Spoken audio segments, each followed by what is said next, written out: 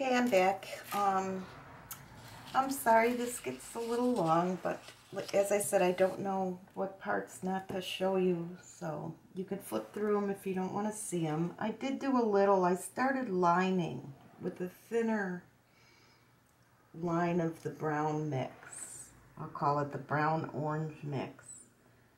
And what that's going to do is it's going to continue the lines to look like these and here. And we're gonna lay them in first for the shape, as we did on the other segments. They don't have to be perfect, as you could see. And then we're gonna wet them in a bit and blend them in. Now this is a line I purposely left that because I'm gonna just try to make it look a little more natural. And I'm brave. I'm gonna do it while you're watching me. So I'm just going to pull this. I don't like how it goes yeah, like that. So I'm going to kind of just try to add more to make it rounder. There we go. And we'll see what happens. Like I said, I'm learning too.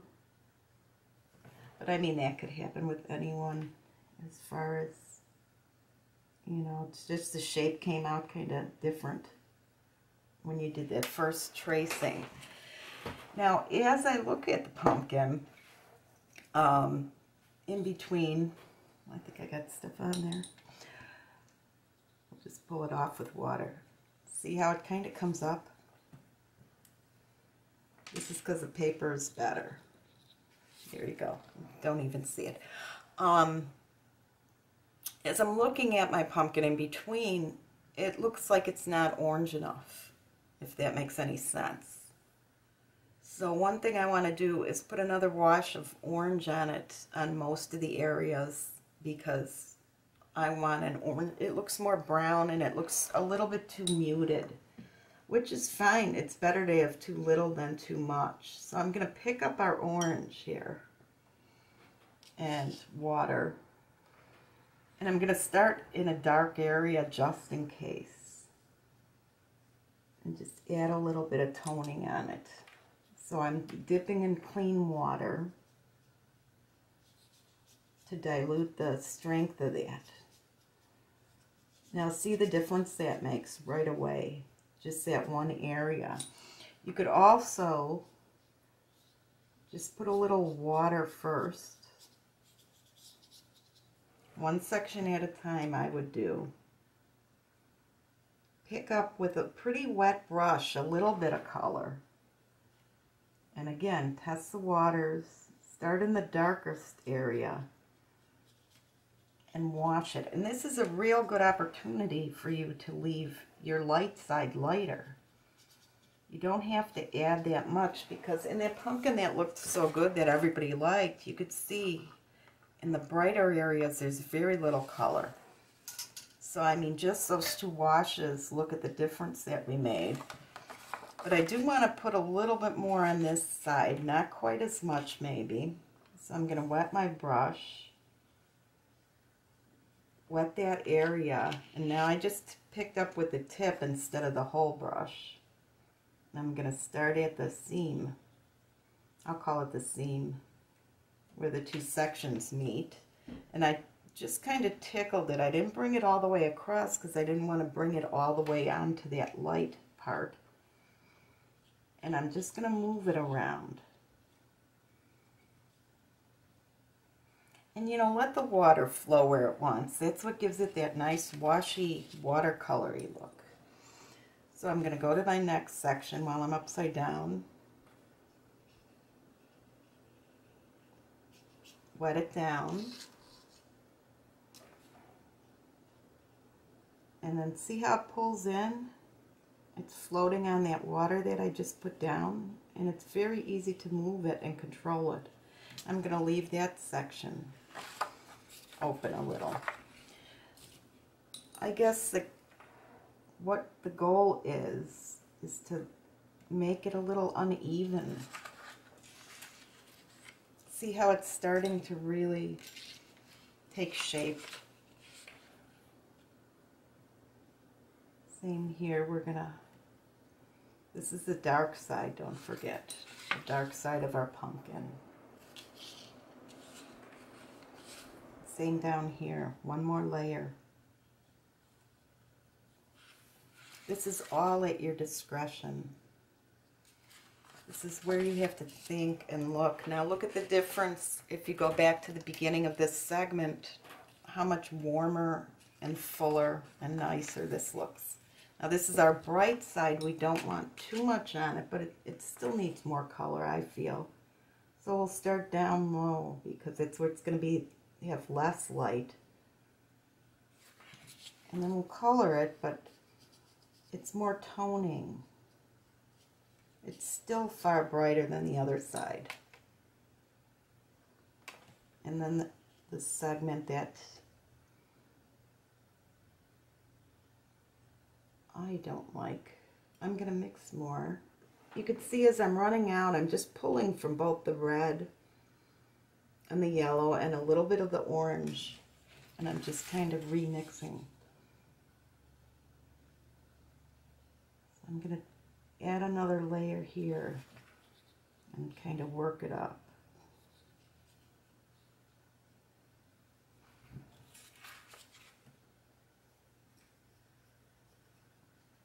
Okay.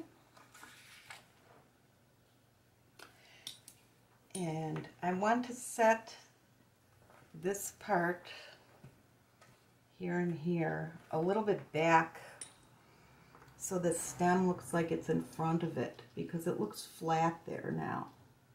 So I'm going to take an orange mix with a little brown to make it darker. And I'm going to kind of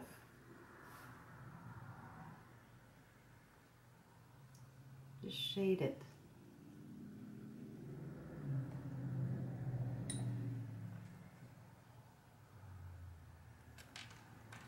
I don't want as much color in the front because our sun's coming from there, our light source. But the back, you want the back to be less defined and darker. You see how that changed it a little bit? And I want to define these little areas here, so I'm going to go into the Van Dyke brown, which is the deep brown on its own. And I'm going to just take the tip of the brush. Make sure it's not too wet from your previous step. You could skip around and do it. And kind of just define it a little. See, this is spreading a little, but it's okay. Kind of just gauge it and very barely touch it. Now Art Lynn's brush is awesome. Look at the thin line you could pull with this brush. I'm going to pull out from the stem a little.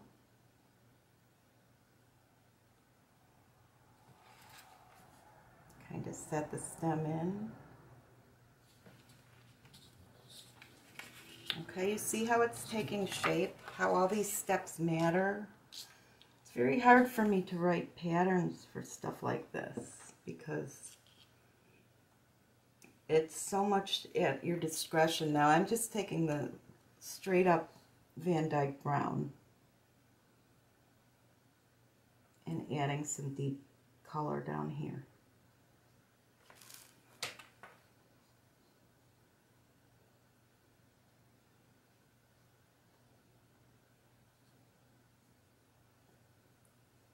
That's our dark area. Okay? And while that's drying, I'm going to skip over to the stem, the green, rinse my brush in the big water,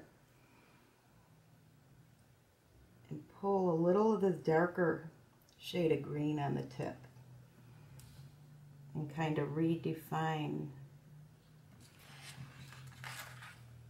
the shadows and the segments for the stem.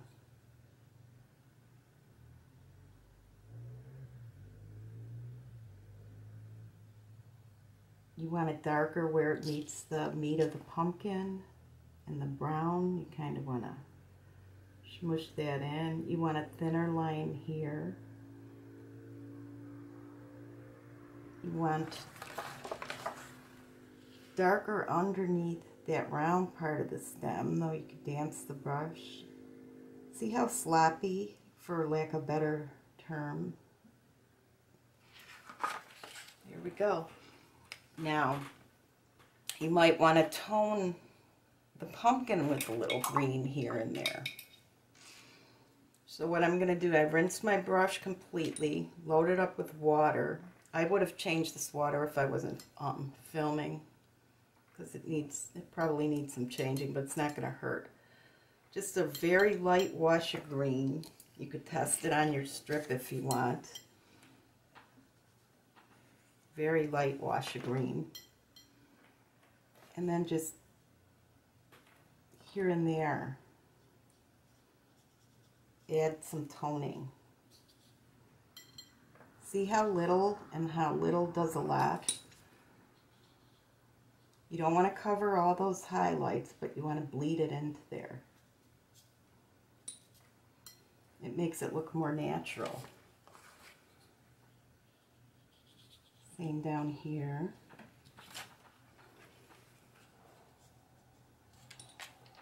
Now see how we're getting all these colors from about 5 or 6 of your basic colors.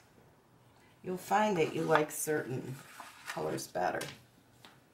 See what a difference that made?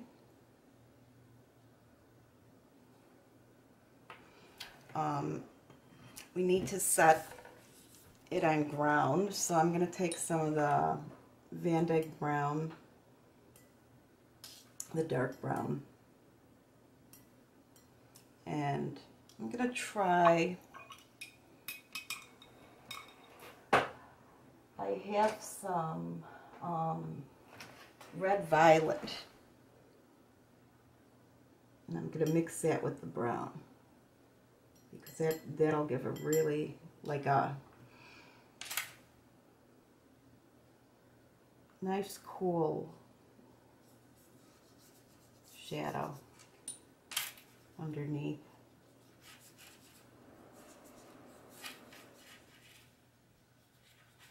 And you can see how little paint I'm using. Now, since the light's coming from here, we want a heavier shadow on this side of it. It just gives a little bit of that reddish violet color to the brown. That looks really nice.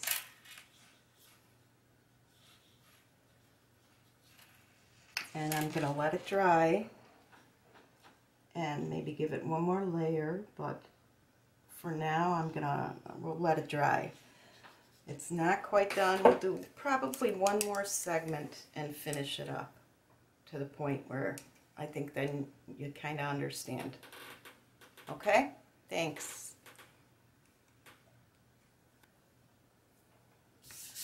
Alright, this is pretty dry, and we're pretty much going to be done, I guess. As you could see on this one, I did much darker, and all I did was do more layers of that, the stripes and, you know, the divisions, I guess, and darker layer underneath. And we could keep doing that, but the video has already turned into quite a long one, so you could do that on your own and play.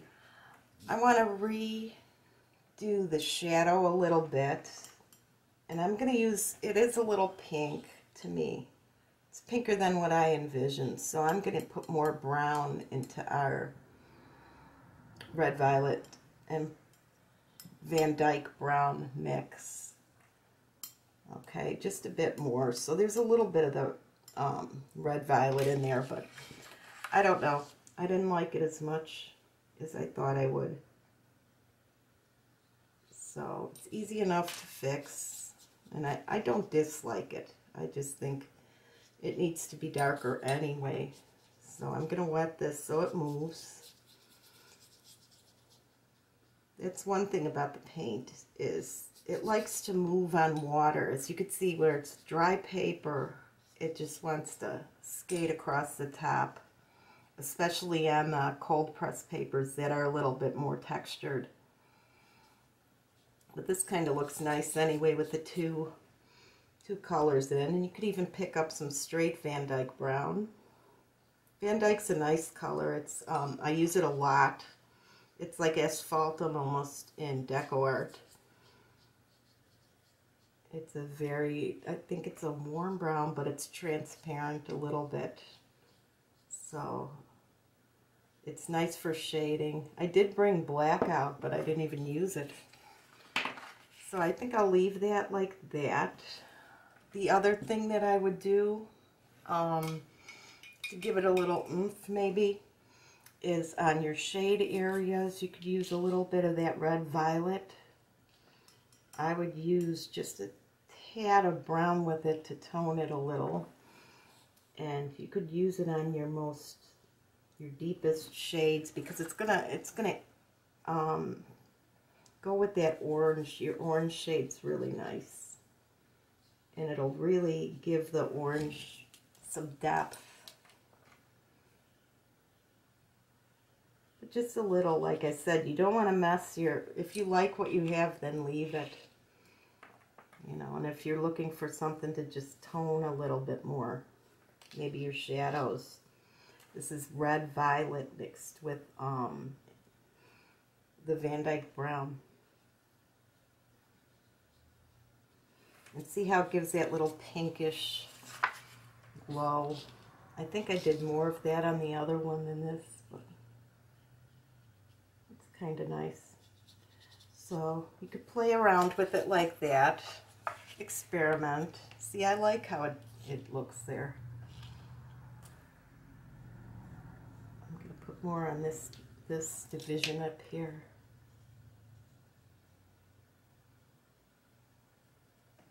You could probably mix a little in with your orange mix, even. We'll see what happens there. And give that a little bit. Ooh, that's nice, because that gives it more opacity. Play with them. Have fun.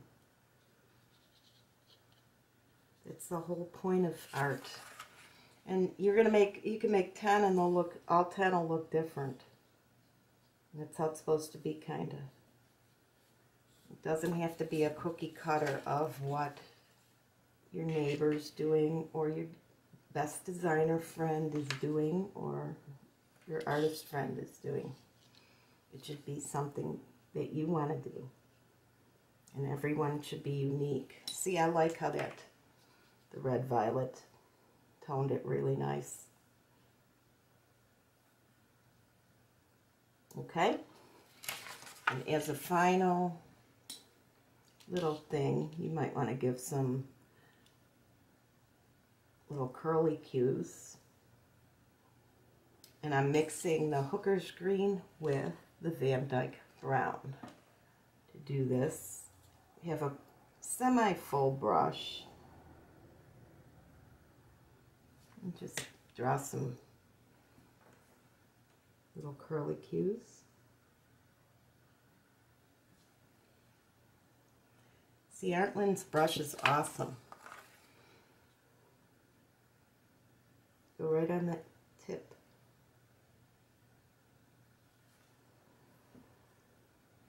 This is scary, but it's fun.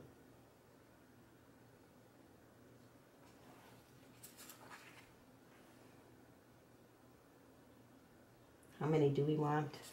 Now see, I got water there. I could get rid of that. We'll see if we can. And one more. I don't want these even. I just want them there. Okay. So, that is your painting lesson in a nutshell. There, I'm going to remove that.